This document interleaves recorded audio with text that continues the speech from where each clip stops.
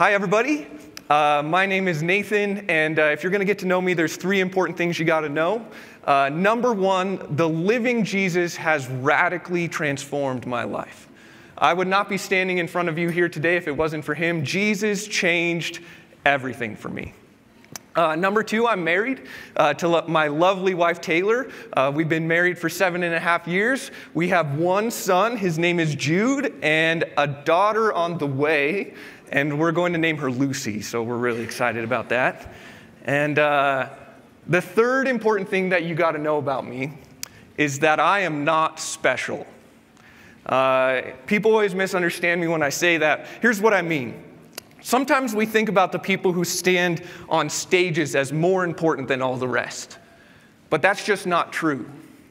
And I believe that God desires to use you in the same way that he uses me. And you may never stand on a stage, and you may never preach to some place overseas somewhere, but I believe that God has a special and intentional purpose for you. You know, not too long ago, I was sitting in a massive international airport in Thailand. And I travel a lot overseas, and I'm always trying to save money, which means that I often end up buying the ticket that has the longest layover.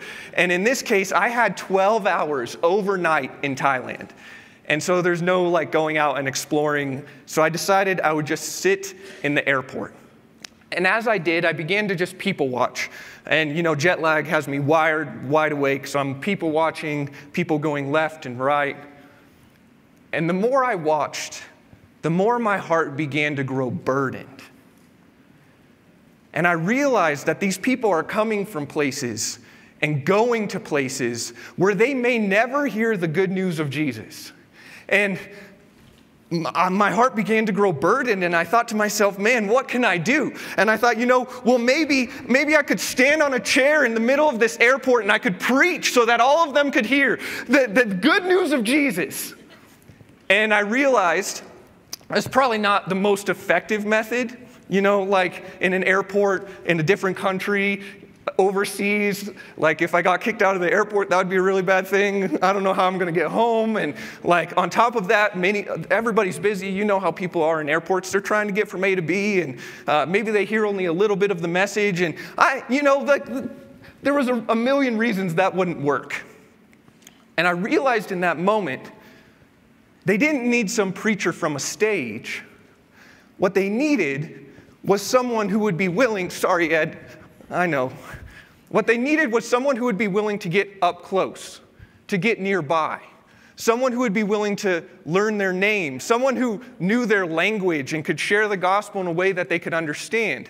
They didn't need a preacher, they needed a friend. And I looked at all of these people, and I thought to myself, well, maybe I could do that for a few, but there's thousands and thousands of people walking in front of me. There's more people needed. There's more people needed. And Jesus faced a really similar paradigm in the Gospel of Matthew. If you have your Bible, you can flip to Matthew chapter 9. Matthew chapter 9. Verse 35.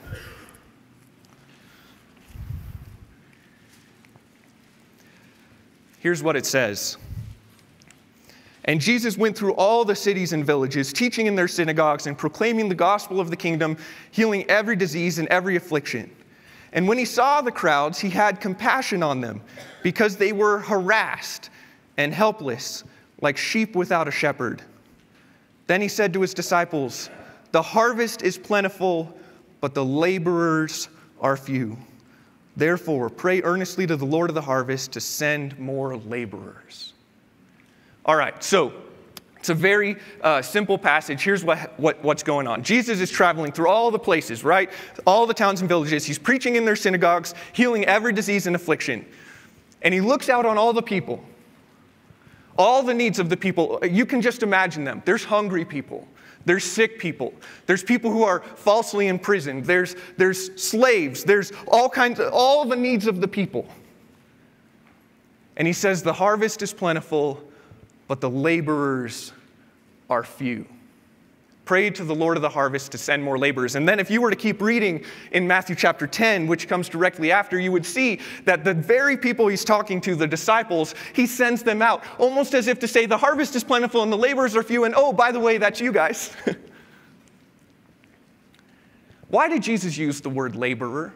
It's kind of an interesting one. When you think of the word laborer, my guess is that you don't think of someone who has like a really high education level. You probably don't think of somebody who has a very specific, high-level skill set. My guess is that you think of an ordinary person. When I think of the word laborer, for instance, I think of someone who might dig a trench or rake some leaves or do something that anybody can do. I believe that Jesus used the word laborer on purpose, because he wasn't trying to say, the harvest is plentiful, but the church leaders are few. And he wasn't trying to say, the harvest is plentiful, but the missionaries are few.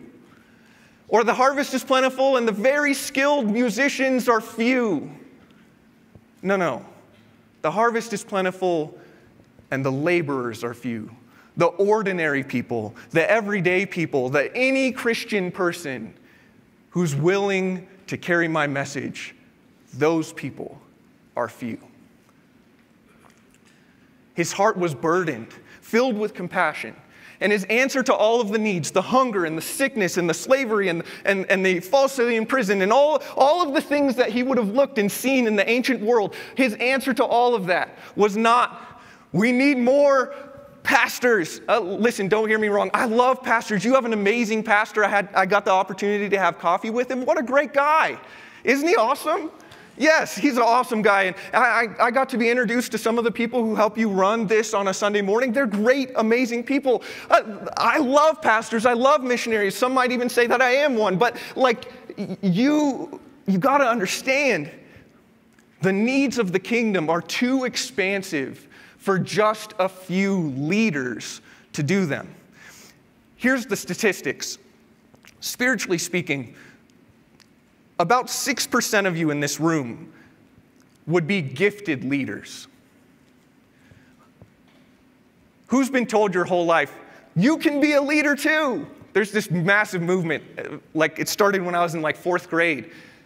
You're a leader. Actually, I'm not. I'm a teacher. That's what I'm good at. I'm not a leader. And that's okay. And maybe you're sitting in this room right now and you're thinking, man, I'm also not a leader. That's okay. God still wants to use you. Here's the numbers. As of recently, there are about 8 billion people on planet Earth. Yeah?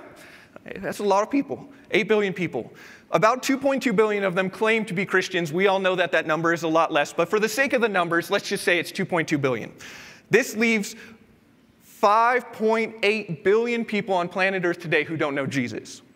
That is an incredibly large number. I don't know about any of you, but when I think about numbers, it's usually tens and 20s and hundreds and thousands. I very rarely think in terms of billions. But let's make the number a little bit smaller. 3.3 billion. That's the number of people who woke up this morning, today, right now, who, if they had had a dream of Jesus last night, let's just say, for example, there would be no one to tell them who Jesus is. 3.3 billion people on planet Earth today who have little to no access to the gospel, little to no access to Jesus in any way. No pastor, no missionary. If there is a missionary, it's like one on like 10,000, 20,000, 30,000. It's insane. They have little to no access to the Word of God. It's not in their language. Meanwhile, we have the Word of God in like 20 different English translations, and it just sits on our shelves and we don't read it, but they don't even have access to it. So, 3.3 billion. Here's what that number breaks down to. If you were to stack them foot to shoulder, foot to shoulder, foot to shoulder, foot to shoulder, foot to shoulder, you would be able to get from the earth to the moon and back 6.5 times. 13 lengths. That's the number of people on planet Earth today. That's not people who have rejected Jesus. That's not people who have heard the gospel and said, I don't find it very compelling. That's the number of people on planet Earth today who have never even had a chance. If I was to try to preach to 10,000 of them per week, which I'm not, but if I was to try 10,000 a week, it wouldn't take me just one lifetime to preach to all of them, or 2 or 5 or 10. It would take me 100 lifetimes, 6,300 years, to preach to all 3.3 billion people just one time. The harvest is plentiful, but the laborers are few. This is why Jesus said the laborers are few and not the leaders. Because if we rely only on leaders, the work will never be done. People will live their whole lives and die without ever hearing the good news of Jesus. And you and I both know that our country is increasingly becoming that way. I have a neighbor in his late 40s who, for the first time ever, heard the gospel from me just a year ago. They're not just all around the world, they're right here in our own backyard. I have a friend named Ahmed. I was just with him in Egypt. I can't say the country. You guys already know what it is, though. I was just with him in the Arab world. And we were there a couple weeks ago. We brought together believers from all across North Africa and the Middle East, and we were doing a training for them so that they could take it back to their home congregations and use it, Lord willing, to advance the kingdom in very difficult and dangerous places. And Ahmed told me his story. He said, I grew up Muslim. I was born into a Muslim family. And as a Muslim, I was taught that Christians are garbage. These are his words, that they smell bad, that they look bad, that they're morally corrupt human beings. And me and my 11 brothers and sisters lived in an apartment building in one of the most restricted nations on earth. And it just so happened that a Christian family moved in next door to us. And my parents told me, don't even look at those people. If they say hello to you, do not say hello back. But over time, my heart began to grow soft. Like, it's just common human decency. These people are so nice to me. Like, maybe they're hiding something, I don't know, but like, they seem so nice. And slowly, this family builds a relationship with my friend. And eventually, he hangs out with their kids. And they're hanging out, and he's like, man, these kids seem just like us. They don't seem like garbage people. And then these kids finally talk him into coming into their apartment and sitting with the mom. The mom of this family, this Christian family, loved Ahmed better than his own mother, is what he said. He said, I lived in a family of 11 kids. They never celebrated my birthday. But this woman made me a birthday cake. I felt so loved and so cared for. And this piqued his interest. For a couple of weeks, he was trying to see if it was okay, and eventually he finally asked the question. He said, hey, tell me about this Christianity thing. And they did. They shared what limited information they could with him to keep him safe. Because they knew that if he decided to follow Jesus, it was a death sentence. So they shared limited information with him. But it stuck with him. He had experienced this incredible amount of love. He had heard bits and pieces of the message of Jesus. And this led him to think, oh man, I'm really interested in this. This family moves away before he can get very much more information out of them. And then his family moves back to their home country, which is another restricted nation, but not so bad. And Ahmed says, I'm going to purposely get jobs where I can be exposed to Christians, to outsiders coming into my country. So he works for tourism boards, and he works for education systems, and he works for all these people. And for 20 years, He tries to get the information that he needs in order to follow Jesus. For 20 years, he meets hundreds and hundreds of Christians. And you know what these people do? Nothing. They don't do anything. They say, oh yeah, I know a little bit about that. I can send you a book. He says the books never came. All of these ordinary people, these ordinary Christians who said, yeah, I'm a Christian, were traveling to this country, and there was a man in this country born Muslim who was hungry to hear about Jesus, and nobody could tell him. Finally, after 20 years, he gets connected with this elderly couple, and for 3 years from that point, he asks, and he says in his own word, I asked literally 6,000 questions over the course of 3 years. And finally, he decided to follow Jesus. It came at a great cost. His wife left him. He was ostracized from his community. But for him, he says, it doesn't even matter because Jesus is real. I want to just pull two things out of this story really quickly for you. The person that piqued this man's interest was not some famous person standing on a stage, and it wasn't a highly skilled musician. It was an ordinary mom who just loved him better than his own mother. And then there was this incredible shortage of people who would do the same. For 20 years, an incredible shortage. And finally, he found another ordinary couple who would tell him about Jesus. We think to ourselves, I know you guys have been studying evangelism a lot. How's that going, by the way? Is it good?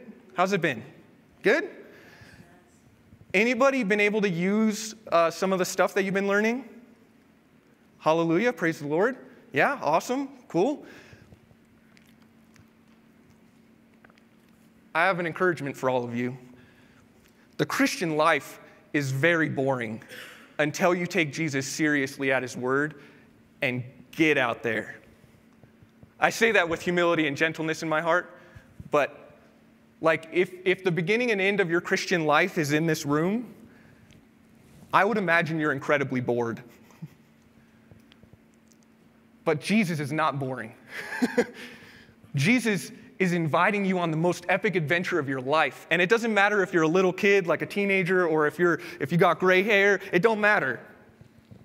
He's inviting you on the most epic adventure of your life. And if you want to see the things that you read about in the book of Acts, if you want to see the living God at work in the lives of people, try opening your mouth out there.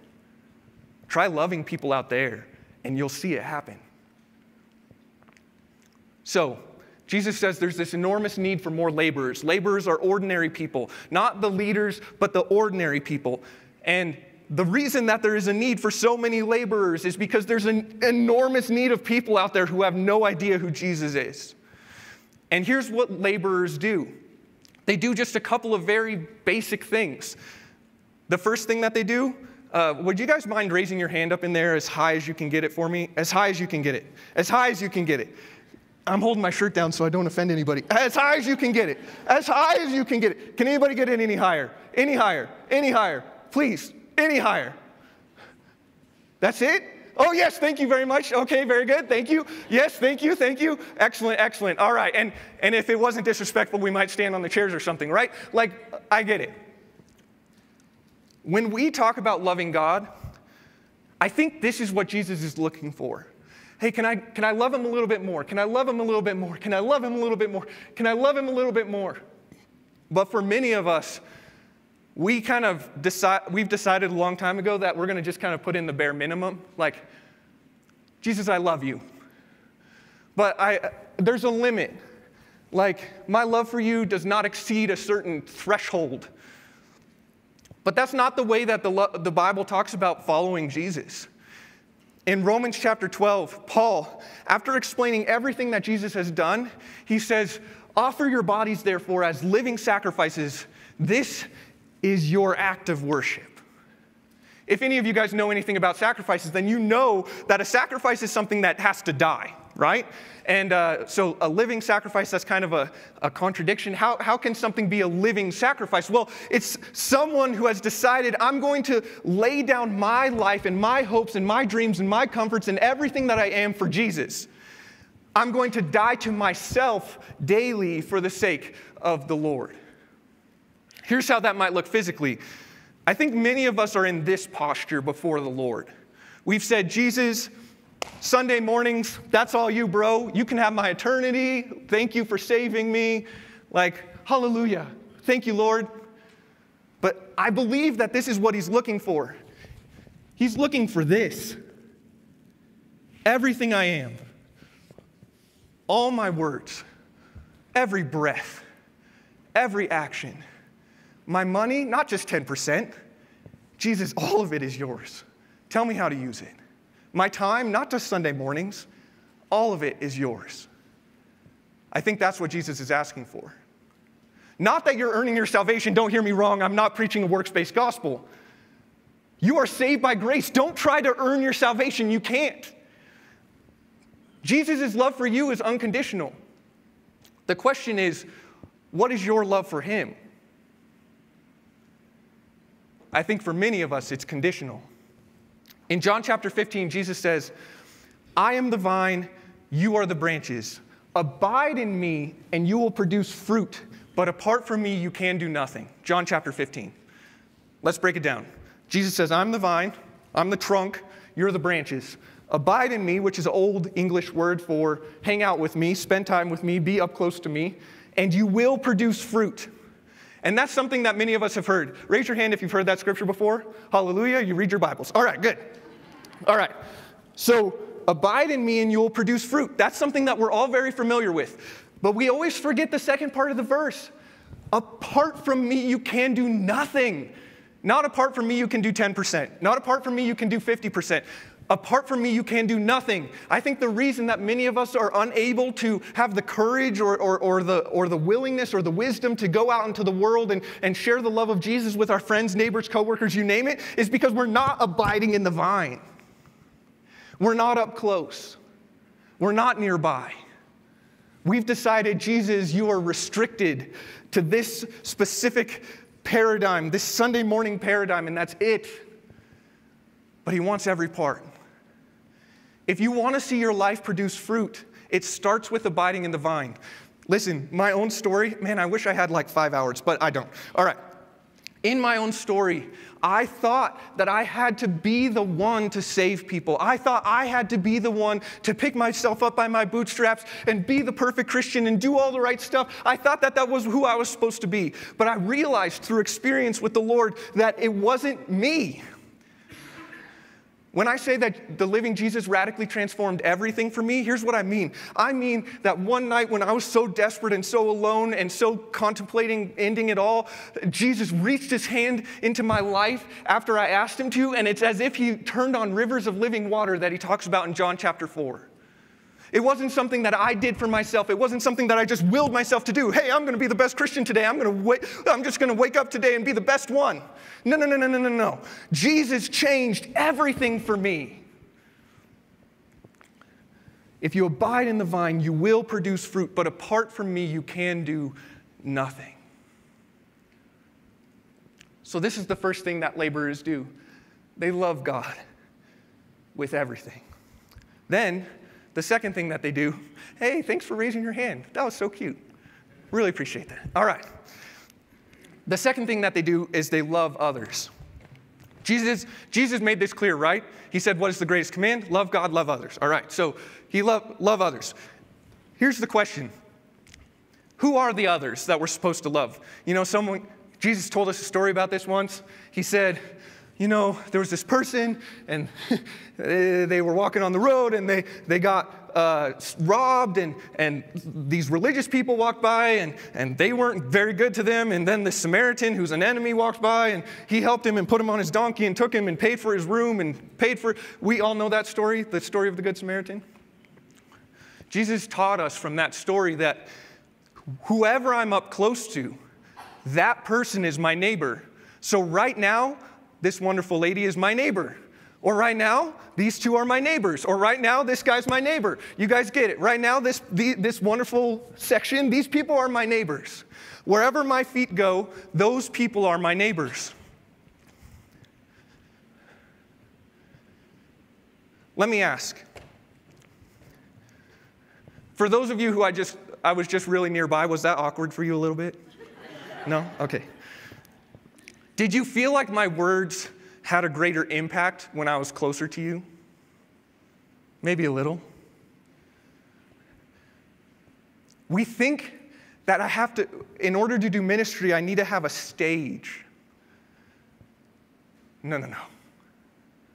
Jesus shows us time and time and time again in the scriptures that the most impactful moments are the moments that he gets up close to somebody, that he gets nearby to them.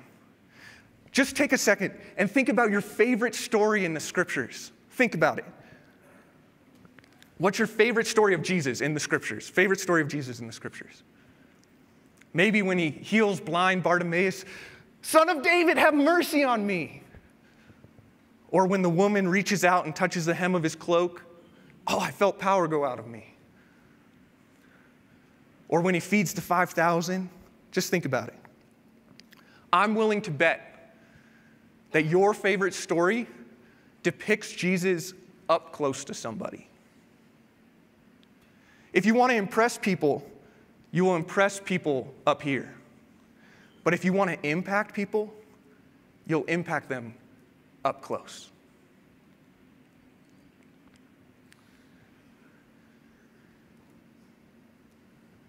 It's not very complicated. We make evangelism way more complicated than it needs to be. People come up to me and they say, "Nathan, I don't have all the answers." And I'm like, "Yeah, me neither." Do you have Jesus?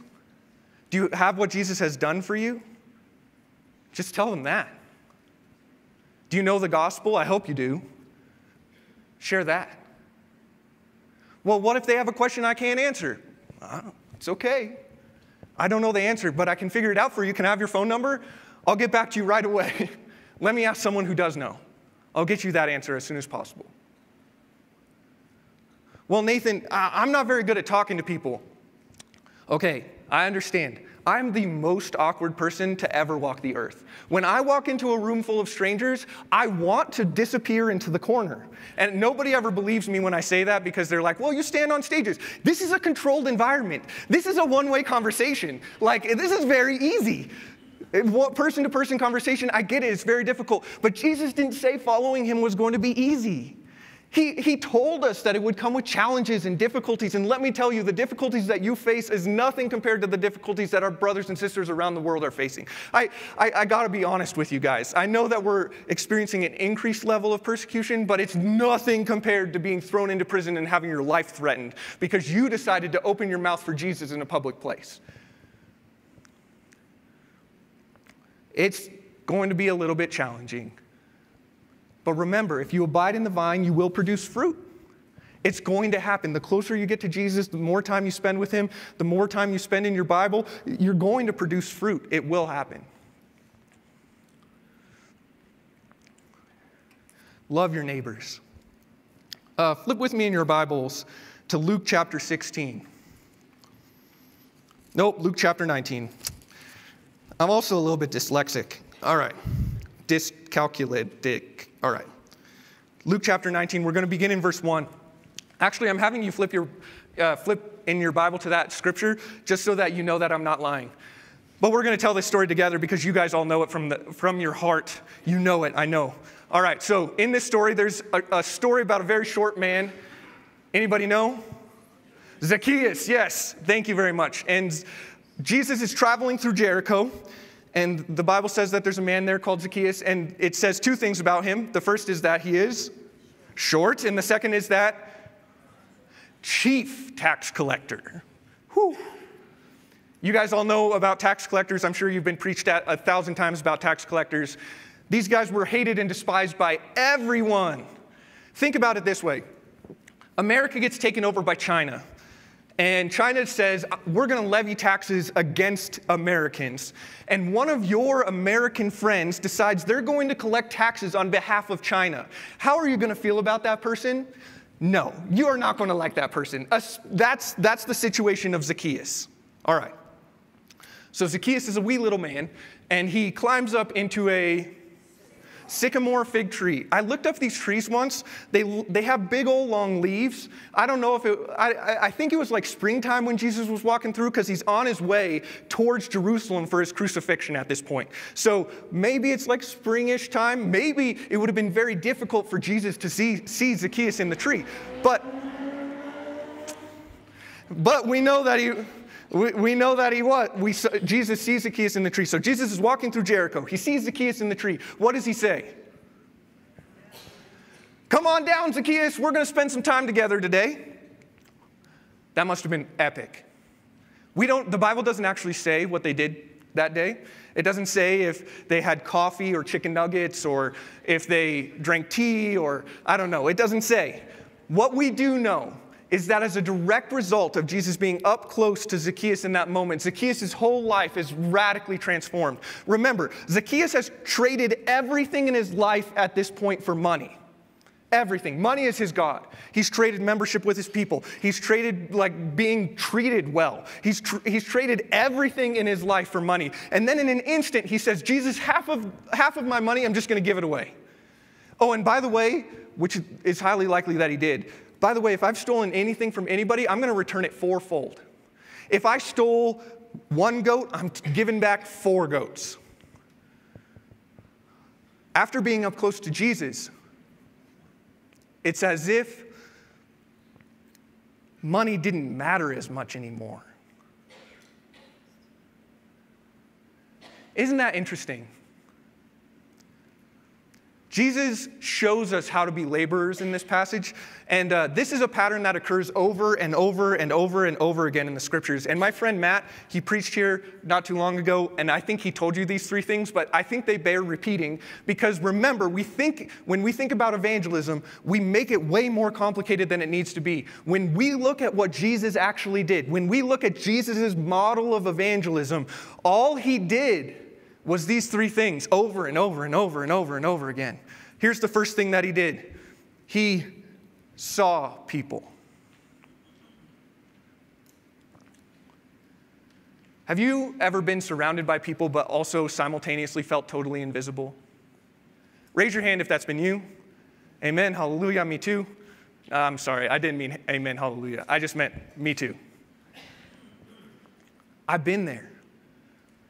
Imagine all of the people in your day-to-day life, especially, I don't have my cell phone on me, especially in this hyper cell phone world that we live in where everybody's kind of stuck in their own little world. And imagine the number of people in your day-to-day life that feel totally invisible. The woman at the cash register. All of these big companies are moving away from self-checkout back to normal checkout. This is good for us Christians, by the way. More opportunities for us to love people. Her name, all day long, people have just been mistreating this lady. They don't even know her name. But you can see her. Take note of her name. Ask her how her day is going. You never know where it might lead. Maybe you got a big family and she's going to be checking things out for like 5-6 minutes. 5-6 minutes of uninterrupted you loving that person time. Maybe you'll get the opportunity to share the gospel in that short amount of time. I had a friend who I worked for, actually, and his name was Pastor Scott. And Pastor Scott, I would greet him every day. I would say, "Hey, Pastor Scott, it's good to see you." And Pastor Scott would reply to me, "It's good to be seen." And as a young 19-year-old that I was, I always felt like that was just the strangest way to respond to me, in light of the fact that the normal way to respond to that would be, "Well, it's good to see you too, Nathan." I'm like, is it not good to see me? But he said, "It's good to be seen." And that just perplexed me for so long. Like, what do you mean it's fine? I'm like, you're a pastor. People see you all the time. And finally, I realized, no, they don't. They look at him all the time, but they don't see him. For many, he's just the pastor. He's the fancy guy who stands on the stage and preaches God's word. But very few people take the time to know him as a human being. He knows what it's like to feel invisible. So Jesus sees people. The second thing Jesus does is he stops. Imagine the story of Zacchaeus. If Jesus had seen him in the tree and been like, that's weird, let's go. Like, imagine the story. Zacchaeus' life would never have been changed or transformed. But because Jesus stopped, Zacchaeus' life was never the same. We're so busy, right? I get it. Americans, we have a badge called busy, and we wear it like it's honorable. We need to build time into our lives so that we can love the people around us and see and stop with them. I remember this one time I was driving through my city, and I got to this corner of it was Hamden and Kipling. I preach this message all over the world, and I realized that you guys know what those roads are. So anyway, I was at Hamden and Kipling. And as I was there, I saw a man flying a sign, God bless, anything helps, please, that sign. And the words of Jesus in the scriptures, love the least of these, were playing through my head so loud that I was like, I know I'm supposed to stop. But I didn't. Instead, I thought to myself, I have an important meeting at church to get to. I actually was driving to church, and I actually did have an important meeting at church. But you guys see the hypocrisy of that? That's ridiculous. I'm going to my important meeting at church, but I'm not willing to love the person on the side of the road. That's a problem. Anyway, I drive like a quarter mile. Again, like this overwhelming sense of those words, of the biblical words in my mind, like I have to do this. No, I don't have time. Keep going. I am all the way to, if you guys know the streets, Kipling and Jewel. So I've gone like 2-3 miles at this point. And finally, I'm like, all right, I'll turn around. So I turn around, drive all the way back. I park my car. I'm walking up to this guy, and I'm shaking because I'm so nervous to talk to him. And I'm like, I don't even know what to say. So I reach my hand out. I say, hey, my name is Nathan. What's yours? He says, my name's Walt. I say, hey, Walt, how's your day going? He says, terrible. But he didn't use the word terrible. He used a bunch of cuss words. I won't share those with you. And I said, I'm so sorry to hear that, Walt. What can I do for you? Well, I haven't eaten today. Hey, I have some food. Let me go grab that for you. So I go grab my lunch. Hey, man, I know it's not very much, but here, I want you to have this. Oh, thanks so much. Is there anything else I can do for you? Well, my back's been hurting. I was in the military, and it just hurts and hurts. And I'm so sorry. Can I pray for you? Sure. So I pray for him. So kind of like a 5-minute time, and then I get in my car and go back. And over the course of the next few months, I begin to store socks and food in my car specifically for when I see Walt. Because every time I see him, I want to take time to just be with him for a few minutes. So I make it a practice to pull my car over and go out and have a conversation with Walt. Several months go by. And finally, after many months of repeatedly sharing the gospel with him and loving him and doing all these things for him, guess what happens? Nothing. Nothing happens. Walt still has not decided to follow Jesus, unfortunately. And my heart breaks, and I pray for him. But I tell you that story because you're going to encounter those kinds of things all the time. Fear of rejection cannot be a good reason for us to not share the love of Jesus with people.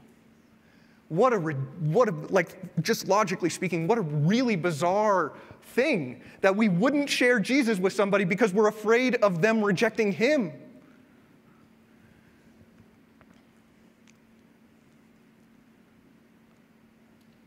I really encourage you, next time you have one of these opportunities, seize it. You might be saying, well, what if God doesn't want me to speak to this person at this moment? What are you talking about? It's right here. He said it 2,000 years ago. You don't need a specific invitation from Jesus every time to talk to somebody about him. It's unnecessary. He already said it. He already made it clear. This is something he's asking all of us to do. The third thing that Jesus does is he spends time with Zacchaeus.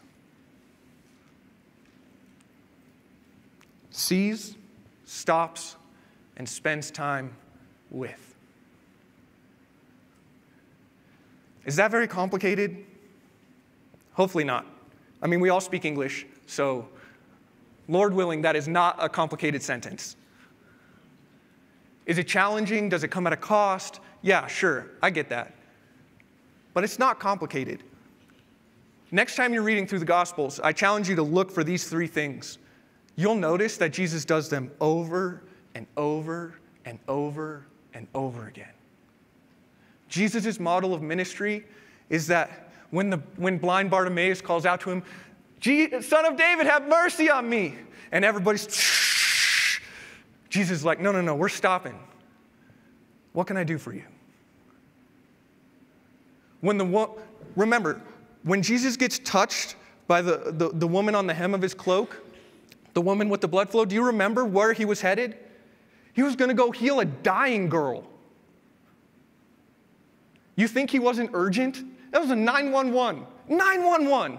And yet still, Jesus stops. Who touched me? This is Jesus' model of ministry. Not from a stage. Yeah, of course he preaches from a stage. It says he was going through all the towns and villages preaching in their synagogues. Yeah, he preaches from a stage. But it's up close. It's nearby. It's one life at a time. And I want to just leave you with these words. You guys remember that number?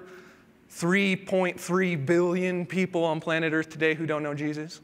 It would take me 6,300 years to preach to all of them just one time. You guys remember that number? What if we worked together? What if instead of me being the only one to share the gospel with people, what if we all decided to do this together? And little by little just tried to reach the world. Let's just do an experiment really quickly, bear with me. Ed, I'm so sorry again, man. All right. So, let's just do it by years. You could also do this by months or weeks, but we'll do it by years. Year one, I'm going to lead just one person to Christ. So, stand up, please. Thank you. What's your name, by the way? Tyler. Tyler, nice to meet you, man. Nice to meet you. All right, cool. So I lead Tyler to Christ. Congratulations, welcome to the family of God. And I disciple Tyler. I teach him, here's how you love people, here's how you read the Bible. All right, now it's your turn to go share the gospel with somebody else. So you tag somebody, and I'm going to go tag somebody else. All right, tag somebody, Tyler. All right, okay. So I'm going to tag this gentleman here. All right, go ahead and stand up. Thank you. All right, so 2 years have passed. We only have 4 converts in our movement. It's kind of tiny. If I had preached to 10,000 people per week for 2 years, I would have a lot more people. But let's see how it goes. All right. So year 3, let's tag again. Year 3, let's tag again. All right. Go ahead. Tag somebody, please. Tag somebody. All right. There we go. Nice work. Okay. We have 8. We've doubled. By the way, this is really important. I've only led 3 people to Christ, and I'm only discipling 3 people. You people, each person who's led somebody to Christ, like this, I'm not discipling this gentleman. This gentleman is discipling this gentleman, not me. All right? Okay. Let's go. All right. You're it. Tag somebody. All right. Great. All right. Our movement is growing. All right. 16. All right. Tag somebody again. All right. Oh, man, I can't believe I'm running in church. All right. All right. 32, tags again.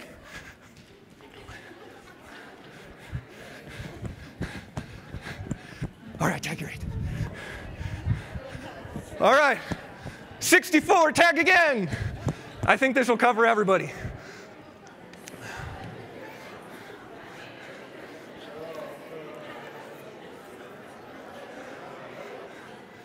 All right. Okay, everybody go ahead and stand up. The whole room has been reached for Christ. Hallelujah. Welcome to the family of God. We're so happy to have you here. All right, you can be seated. When I was in 8th grade, my teacher presented me with this dilemma. She said, Would you want $100,000 now or 1 penny doubled for 30 days? Anybody know the right answer? A penny doubled for 30 days. Same concept here. It will not take us 100 years to reach the entire population of planet Earth with the gospel if we did it this way. Just remember, this is just one person at a time. One person at a time. It wouldn't take us 50. In 34 years, we would have enough spiritual generations to cover all 8 billion people and more in 34 years. Now, I understand there's going to be people who hear the gospel and reject it, and that throws a kink into the numbers. But you guys understand. You understand the power of just one life at a time. Remember your favorite story of Jesus? Is it just one life? Jesus understood the value of just one life. Don't think, well, I'm just not cut out for this because I can't stand on a stage. I don't know the right word. It's just not true. You are cut out for this. Do you got Jesus? Do you know the gospel? You've got what you need. So this is what laborers do. A laborer is an ordinary person who loves God, who loves others, who advances his mission, whatever that might look like, loving others every day, every place. At the market, King Soopers, at work, at school. You know how many unreached kids are in our schools today? Oh. They see, they stop, they spend time. They don't do it 100 lives at a time or 50, just 1-to-1. Just like Jesus, over and over and over again. In all the normal places, at all the normal times. People tell me, I don't have time. I say, me neither. What if we just paused with the people who were right in front of us? What if we gave them an extra 2 or 3 minutes? Everybody's got time for that. Brothers and sisters, I hope that this does not come off as a guilt trip. I hope that this comes off as an invitation to the epic adventure of seeing the book of Acts played out in front of your very eyes every day, every place you go. Seeing the living God step into the lives of people and change them from the inside out in ways that you could never imagine. Just because you simply choose to love people, see them, spend a little time with them, share the good news. Father God, we praise you. You are holy and good. Lord, I pray that you would call on us.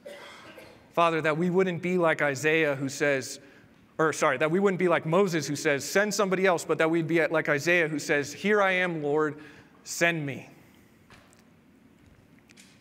Lord, I pray that what you're doing in this room right now would have ripple effects, not just here in our city, but we do desperately need Jesus here in this city, but that it would have ripple effects even to other places around the world. Lord, we pray in Jesus' name that you would transform hearts and transform minds and transform lives. And that we would get to see it happen. Lord, that leading somebody to Christ wouldn't be some pipe dream of 90% of us who have never done that before according to statistics, but that it would be something that all of us could experience the joy of. Lord, open hearts, open minds out there of the people that we're going to come into contact with. Help us to meet the right people at the right time and share the love of Jesus and the message of Jesus at the right place at the right time. We pray all these things in the mighty name of Jesus. Amen. Hey, if you're out there and you're saying, you know what? I can be a laborer. Would you mind raising your hand for me? Hallelujah. Praise God. Hallelujah. Here's my encouragement. It's all fun and games in here. Yay, we're excited. Let's go do it. And then you walk out those doors and it's like, fear instant. Here's my encouragement. Abide in the vine. This is where you get the courage. This is where you get the words. This is where you get what you need in order to pour out to others. Spend time with him. Jesus, please give us courage. Watch, just watch.